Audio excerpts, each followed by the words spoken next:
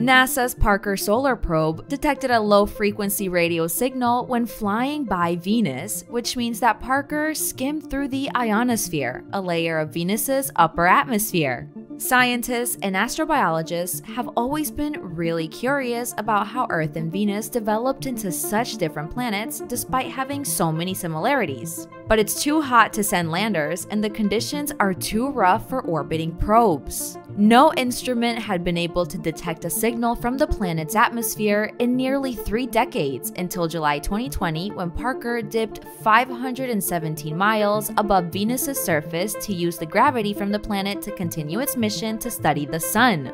Every 11 years, the sun's poles swap according to Science Alert. South becomes north and north becomes south. It's believed that the poles switch when the magnetic field is at its weakest, something called the solar minimum. Once the poles swap places, the magnetic field strengthens and solar activity rises to what is known as a solar maximum. The 1992 measurements were taken during a solar maximum, and the 2020 data was recorded during a solar minimum, which confirms that Venus's ionosphere changes with the solar cycles. Parker couldn't rule out why the solar cycles have such an impact on Venus's ionosphere, but researchers hope to gain a better understanding of why Venus and Earth are the way they are.